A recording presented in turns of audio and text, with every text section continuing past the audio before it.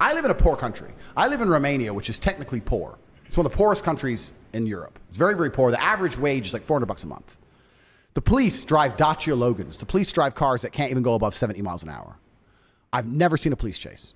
When the police stop me, I say, why don't people run? We can just outrun you. He goes, oh, well, you know, why run when you can just get tickets? It's very much people, the police force isn't heavily armed. Like none of this shit, but it's safe in general, unless you piss off a big guy. The crime is very organized. There's no random crime. It's very organized crime.